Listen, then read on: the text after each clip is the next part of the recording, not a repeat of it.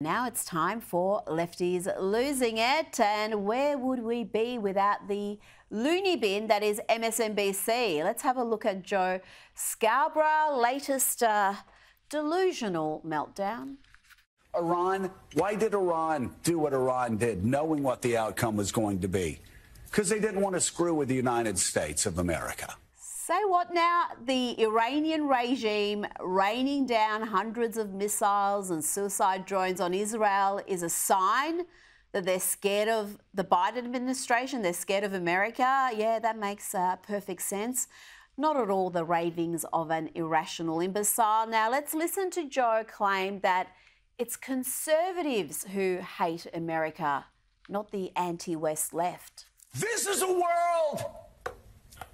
They give their viewers anything to try to make America look bad. They are obsessed with trashing America when America is stronger, more powerful than ever before. Its economy stronger and more powerful than ever before. Its economy is stronger than ever before. It's standing in the world better than ever before. Is this man gaslighting himself? I'm starting to fear for his health. Even some of his own panellists look a little concerned about this deranged rant. But you would never know this because they are fed a steady stream of hate America first rhetoric. That guy is looking around, perhaps wondering when the men in white coats will appear. Now, let's check in with trans activist and brand ambassador Dylan Mulvaney. Here is more girlhood cosplaying.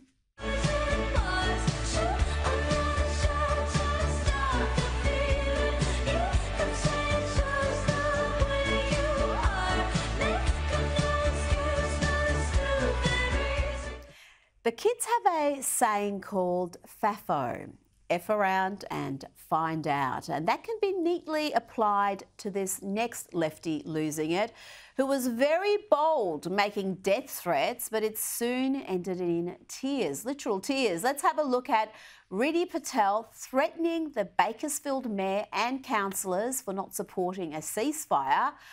Strap yourselves in for this one. I don't have faith that you'll do this. You guys are all horrible human beings, and Jesus probably would have killed you himself. And the thing is, though, it's very clear to me as someone who's been an organizer for the past couple of years that none of you care because you guys don't care about anything happening in Palestine or any other country where oppression occurs because you don't care about the oppression occurring here. And I understand that you guys are all horrible people. I remind you that these holidays that we practice, that other people in the global south practice, believe in violent revolution against their oppressors. And I hope one day somebody brings the guillotine and kills all of you motherfuckers.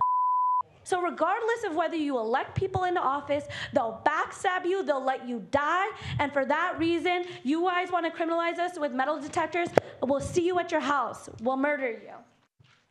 Yeah, that saw Patel arrested immediately. It turns out you can't just threaten to murder people in their own homes just because you're a lefty losing it. Ms. Patel, that was a threat, what you said at the end, and so the officers are going to escort you out and take care of that. And the next time we saw Ms. Patel, she wasn't so bold. No, she was weeping, and as they say, FAFO.